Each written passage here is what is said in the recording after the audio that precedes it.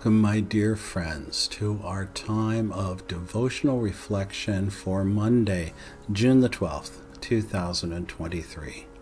I'm Brian J. Munro, pastor of Kitimat First Baptist Church in beautiful Kitimat, British Columbia.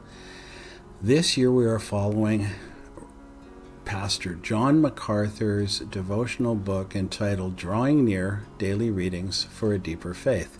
Today's entry is entitled Persevering in the Word. The book of James, chapter 1, verse 25 reads as follows. But whoever looks intently into the perfect law that gives freedom and continues in it, not forgetting what they have heard, but doing it, they will be blessed in what they do.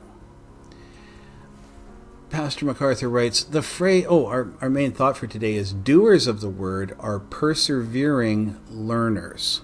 I'll read that again. Doers of the word are persevering learners. Pastor MacArthur writes, the phrase, and abides in it, or as I read from the NIV, and continues in it, in James 1:25, demands our close attention. That word abide, or continues, translates a Greek word that means to stay beside, to remain, or to continue. Hence you hear why it could be translated in some versions of the Bible as continues in it. The idea is that a doer of the word continually and habitually gazes into God's perfect law. In other words, that person is a persevering learner. When you have that level of commitment to the word, you will be an effective doer, one who is in union with God's will and seeks to obey it above all else. As you do that, God will bless you.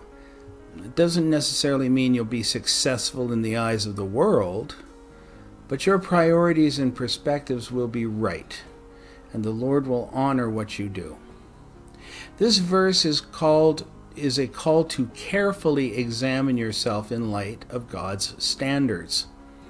That's not a popular thing in our society because so many people have an aversion to serious spiritual thought and self-examination.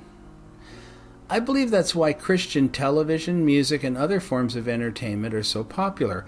Escaping reality through entertainment is far more appealing to most people than gazing into the mirror of God's Word and having their spiritual flaws and blemishes exposed. But if you desire to be like Christ, you must see yourself for what you are and make any needed corrections. To do that, you must continually examine your life in the light of Scripture.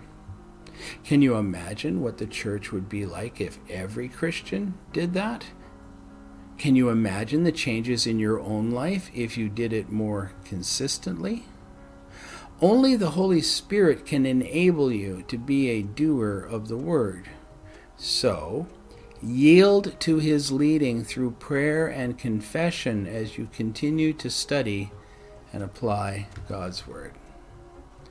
My dear friends, I thank you so much for joining me each day for just a few minutes to hear the devotional reflection that John MacArthur has created, and I so appreciate you being here to hear me read it to you.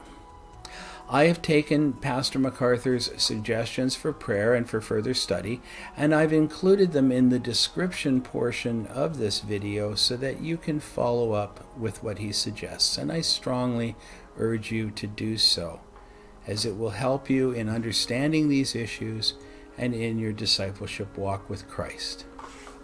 Until we can be together again, that being tomorrow, I pray, I bid and hear another devotional reflection. I bid you go in the peace of the Lord.